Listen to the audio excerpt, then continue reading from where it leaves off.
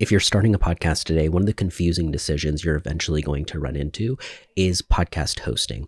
Where does my show live? How do I get it to Apple, Spotify, and all these other platforms? And do I really need another tool just for hosting? Riverside recently added podcast hosting, and in this video, I'm going to show you how the podcast hosting feature works, how it compares to other tools like Buzzsprout and Libsyn, and when it actually makes sense to use it. Now, some quick context first. I've been podcasting since 2016, and back then I was using Libsyn. That was the popular go-to, but it was unnecessarily expensive because they charged you based on the file size that you were actually uploading versus something like Buzzsprout, which charges you for, a certain amount of hours per month.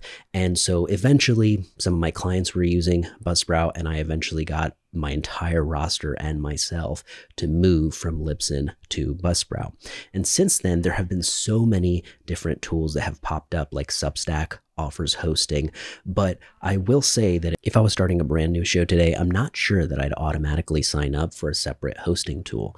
And that's because I'm probably already using Riverside for recording or for some of the editing features.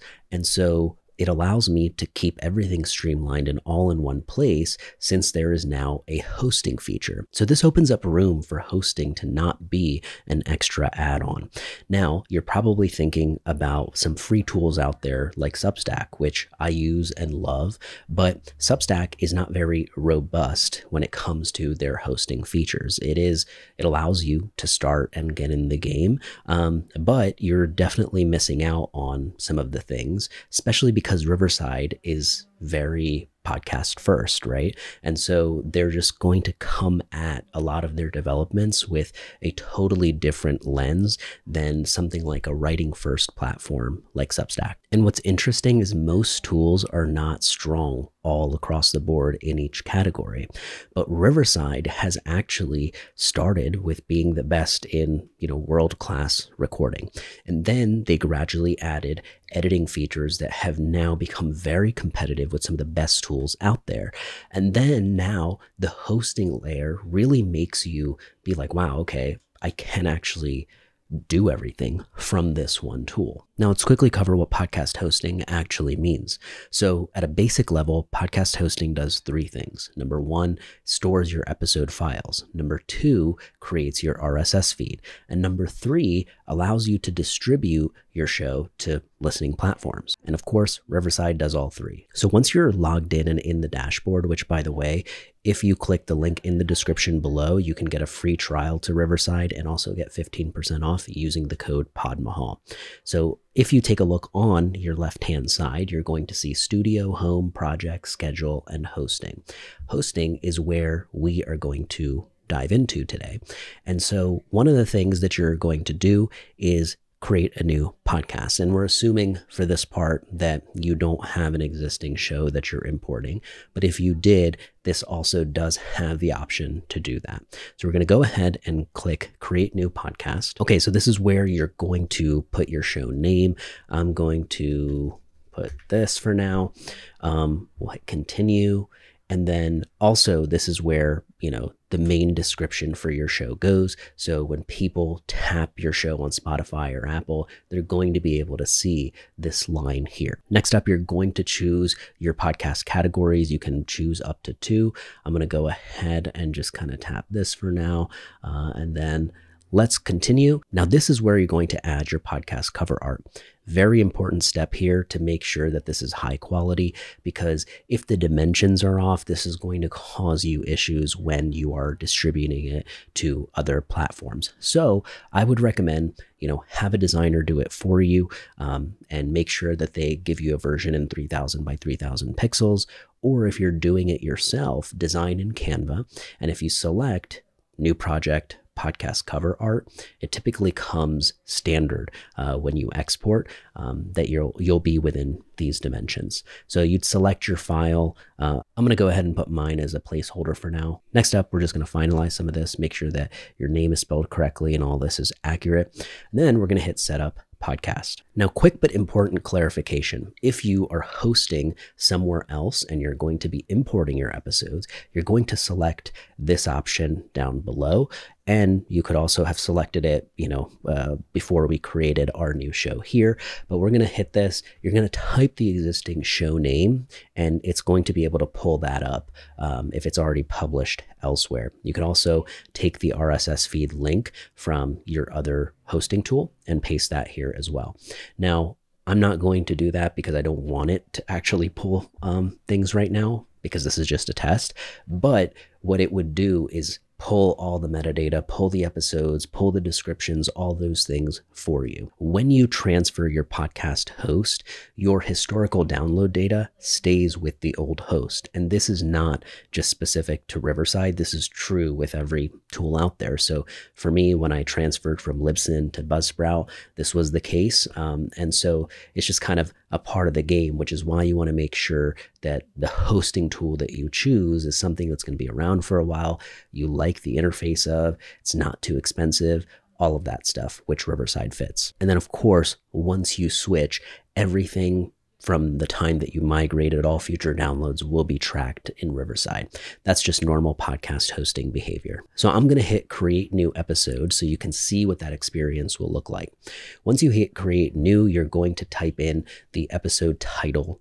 You're going to want to follow a similar format, right? So for me, like on Habit Chest, this is something that I do. My endings always have this long bar. I have EP and then the number. Let's say that you have a seasonal style, right? You could do S1, E4, season 1, episode 4. Now, you may not want to actually build that in there. Let's say you don't. You want to actually fill that information out in the episode details area. That's fine too. Just make sure that if you're going to be doing that, that is a consistent practice that you do for each episode. Now, let's take a look at the actual file, right? So one of the things that you can do is, because you have maybe edited in Riverside itself, you can actually click choose Riverside file, and it allows you to basically search through all of the recent projects and files that you had and go ahead and select them, right? So that is pretty nice. Now, the upload new file section is mainly for if you have exported the file already and it's on your computer. And so if you're like me, even though I have this option for choosing from Riverside, I'm a little bit, I like to have the hard copy. I save it and back it up in things like Dropbox and whatnot anyways.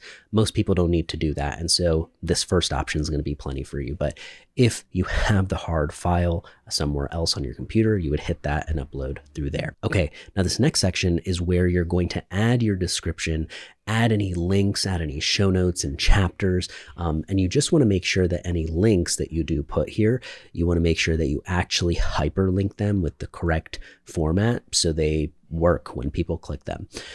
Again, this part is optional. If you wanted to do it, you can. Again, you can also, in this section, select if it's a trailer, bonus episode. Most things are going to be uploaded as a normal episode. And then of course, if you have any explicit content, you would toggle this on. Now, once all of this stuff would be filled out, I have a file in here. I could basically schedule the episode, or I could publish it immediately right now. I'm going to show you what it looks like. Okay, I just selected random files and put something here as a placeholder. Now, once this is all filled out, you basically will hit publish. Now, one of the things you'll notice is that it's not letting me schedule yet. It's saying you'll be able to schedule episodes after you connect a platform. Now, let's cover how you actually get some of these episodes to go onto Apple, to Spotify, to YouTube, and these major platforms. So one of the things you're going to click is this 3 dots in the top right corner, hit copy RSS URL. And this is very important because any platform that you want to submit your show to, typically you're going to need that RSS link, and that will then allow you to copy over all the episodes and import everything without having to do anything, right? So once you actually manually submit to Apple, once you submit to Spotify and YouTube, this is a typical thing no matter what software you're using. Apple has its own, submission process they want you to go through. And so you basically do all that up front. And once that is done, then this is going to allow you to make all your updates from within here. And so you would hit the three dots in the top right corner, hit edit details, and this is where you can make adjustments to the description, categories, all that stuff that we did originally. And similarly, you would make any adjustments to, let's say you wanted to add a new link, or move the order of a link, or change a word in your description. Those things you would actually edit once we have an episode in here. So we talked about Apple and Spotify, but I also want to cover YouTube because there are two approaches that you can take depending on how you want to run your channel. So number one is going to be that you attach your RSS feed link to it when you hit new podcast inside of your YouTube channel. And that will basically, just like Apple and Spotify, pull all of the episodes and the data that you have from Riverside. Now, the second option sounds like more work at first, and it actually kind of is, but many creators prefer this route because of sometimes the flexibility that you have with, let's say, testing thumbnails and making certain adjustments that you might test on a video first platform like YouTube, but you don't want to test on something like an Apple or Spotify. And so in that case, what you would do is manually upload to your podcast channel on YouTube. And, in the playlist section, you would just select your podcast as a playlist that it's getting added to. And so that's a longer winded way of doing it. The trade-offs really aren't worth it for most people to do it that way. It really makes sense to keep it streamlined and just do it all through Riverside if it allows you to. And so I just wanted to highlight that because there's no right or wrong here. It's just a preference thing. And so it's good to know that you can do that. Now, I want to talk about analytics real quick because this is where, if I'm being honest, I do think that Riverside has some work to do. And I know that they know that. They're going to be adding more features to this. They're going to be making it more robust over time to the point where it is very world class. But I do think as of now, a tool like Buzzsprout, which you do pay extra for, is a more detailed view into your analytics. You can see what devices people are listening on, what locations they are listening from, and all of this good stuff. So it just depends if that's worth it to you in the beginning. But I think for most people, this is not going to be a big deal because you can access your analytics at all times from Apple's portal, from Spotify's portal. And this is a common practice with something like YouTube anyways, right? So Riverside, even though it may offer me details from how many downloads or views I got from YouTube, it's not a practice for me to look there. I would actually go to YouTube Studio, and there's just very detailed insight into things that you're not going to always have with your podcast hosting platform. And so analytics, they're good for kind of pulling in general data, but when you want to get specific, go to that platform itself, and typically they have a more detailed overview of that. Next up, I want to talk about distribution reach. So one thing that something like Buzzsprout actually has, which is very good, is tons of directories that as soon as a new platform becomes popular, it gets added into this directory section. And for many of them, all you have to do is click a button and it gets submitted to that platform. But the caveat here is that with something like Riverside, if you are actually, uploaded to Apple and Spotify, since those are the major platforms, tons of other podcast directories that pop up typically pull from there anyways. So while Buzzsprout lists more integrations, the practical reach ends up being very similar for creators. So hosting in Riverside makes most sense if you already record in it, if you maybe already use it for editing, or you want to consolidate and use fewer tools, and you value simplicity over a lot of the fancy analytics and things that other platforms offer. And so if that is you, I think Riverside is a perfectly great place to start when it comes to hosting your podcast. Make sure to check out the link in the description below because you can sign up for a free trial for Riverside using my link. And you can also get 15% off if you use my code Pod Mahal. I appreciate you hanging out, taking the time. And of course, let me know if you have any comments, any questions. I'd love to help. But I wish you the best of luck with your show, and I will see you on the next one.